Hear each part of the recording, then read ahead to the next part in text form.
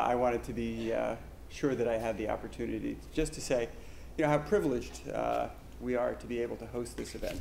The issues that you grapple with, cyber security, privacy, intellectual property protection, are ones that are obviously of the greatest importance, and they're very important for us at Georgetown. We really take great pride in having leading members of the full-time faculty, leading members of the adjunct faculty, who are really also thinking through these issues. So, and we're also glad to be your host because of your decision-making style, the fact that this is really such a dialogic organization, which I think is for us really the key to progress.